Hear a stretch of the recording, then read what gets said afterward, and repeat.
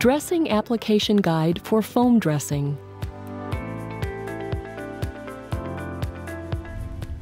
Thoroughly clean the wound.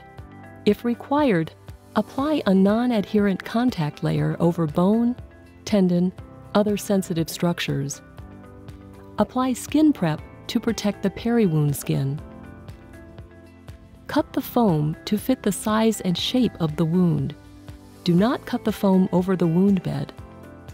Rub the edges of the foam to remove any loose particles. If tunneling or undermining is present, consider using white foam. Cut the white foam 1 centimeter longer than the tunnel or undermining. Place the white foam in and pull back about 0.5 centimeters.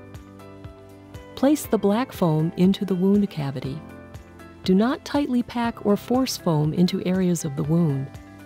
Do not allow the foam to overlap onto intact skin. If utilizing white foam, ensure white foam is in contact with black foam. Foam touches foam.